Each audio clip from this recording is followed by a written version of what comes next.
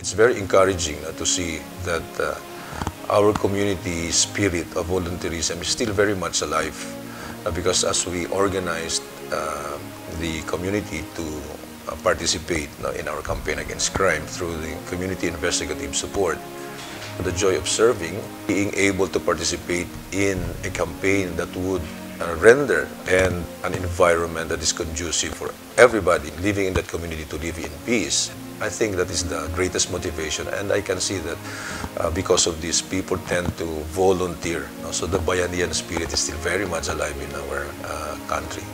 When we say Bayanihan, it is empowering the people to help us, the Philippine National Police, particularly the Criminal Investigation and Detection Group, to be our partner in the fight against criminality.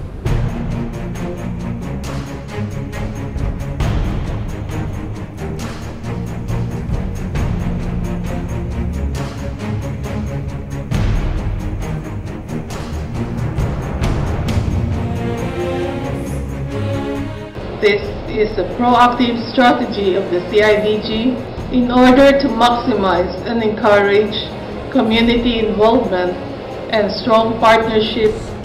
In times of calamities and disaster, the CIS will serve as an extension arm of the CIDG to protect and save the life of those who will be affected by calamities. The help of CIDG, malaking pong tulong lalo pong na-minimize ang krimen namin through the CIS-CIDG program.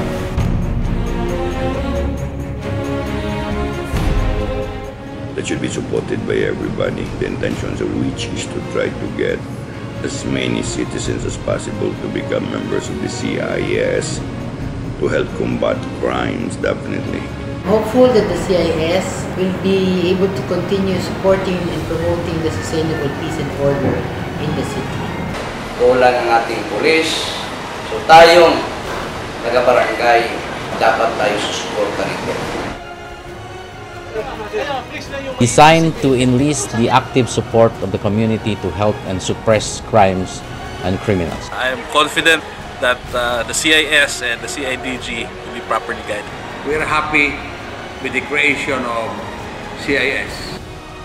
CIDG at si Sam Pagpilaw ang aming police program. Kailangan natin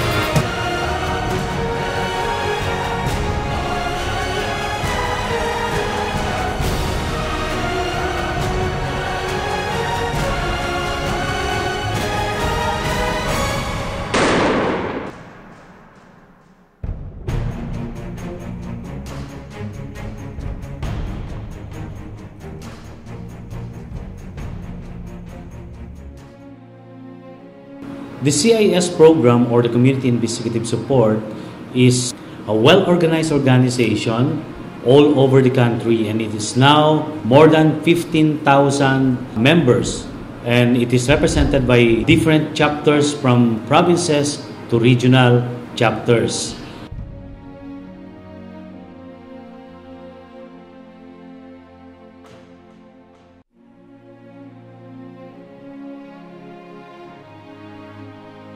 We are celebrating our first year, but if we look back the months that passed, we can say that we have accomplished a lot in terms of being able to help in ensuring a peaceful community because there had been a lot of accomplishments by CIDG made possible through the help of information coming from CIS agents.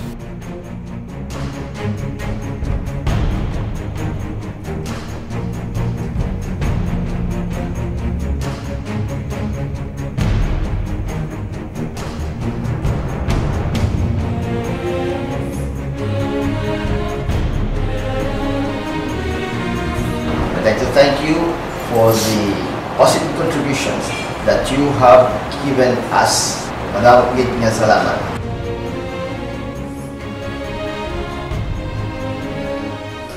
May you live up to your motto, sa pakipaglaban sa krimen, komunidad ko, responsibilidad ko.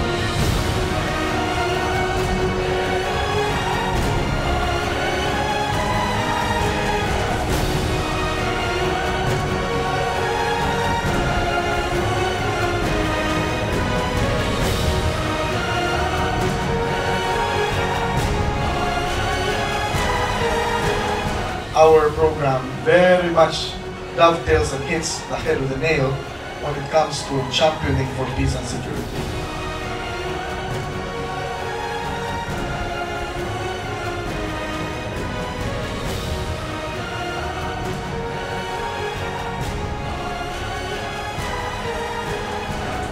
We believe that this good program has a noble cause and can make a lot of difference to the lives of the people.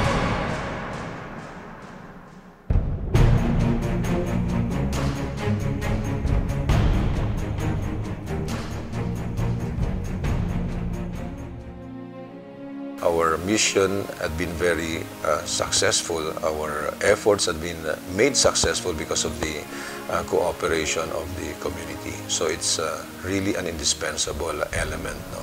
If you want a successful campaign against crimes and criminals, so you would need community involvement.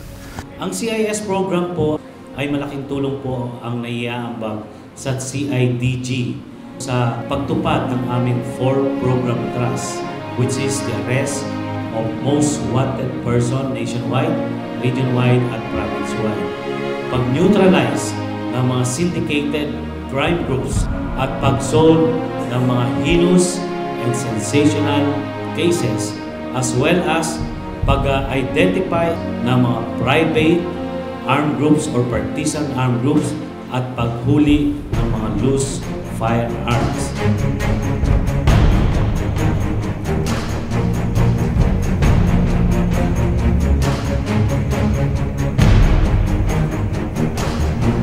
Sana po dumami po ang tribo natin at ating makita mas lalo ang peace and order ng ating bansa. My family and I extend our heartfelt and warmest congratulations.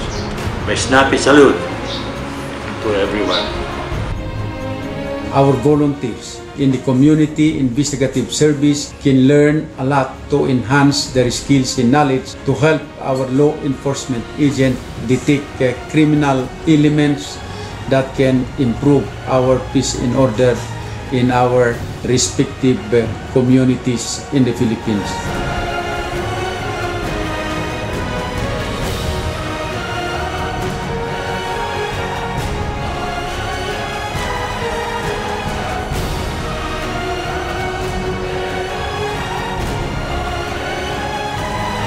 Isang organisasyon naglalayong tumulong sa ating mga lokal na pamahalaan sa pagsugpo ng kriminalidad sa kanya-kanyang lokalidad. And I would like to congratulate and salute the distinguished officials behind this brilliant idea of bringing in the cooperation of all the communities in different areas of jurisdiction in order to be of service to our people.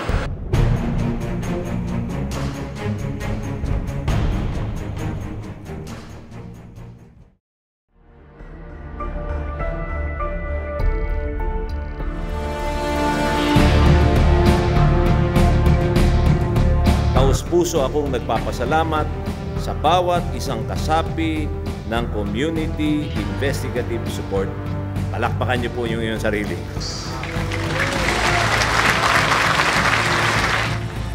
At sana'y dumami pa ang katulad niyo. Marami po kaming umaasa na ang pagbabago sa bansang ito hindi lamang manggagaling sa mga taong may tungkulin at hinalal, kundi sa mga ordinaryong mamamayan na ang kanyang pananaw hindi lamang po sa pangkasalukuyan, kundi pa sa darating na panahon ng mga tao, mga anak po nating umaasa na ang liwanag po ng bansang ito ay malapit ng makamit. Maraming salamat po muli. Magpapaalam na po ko. Maraming salamat din sa pag-anyaya. Thank you very much, Honorable Jesse Robredo, our symbol of gratefulness for your time.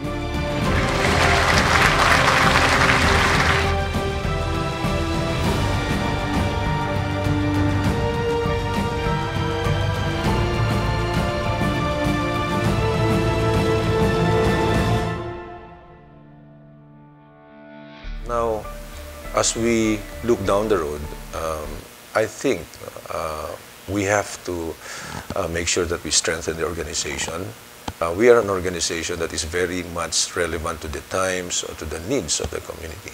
So the more that we do more or give our best services, I think that's more reason for us to endure, to exist, because people would want that we exist, and they're going to support us.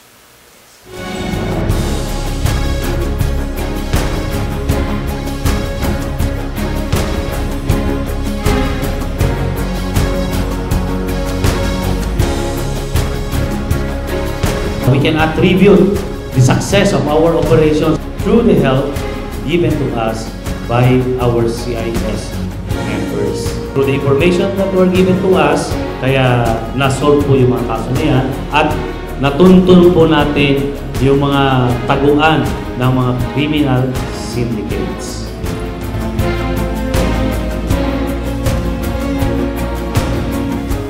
Maraming salamat sa inyong kabayanihan. Mabuhay ang CIS!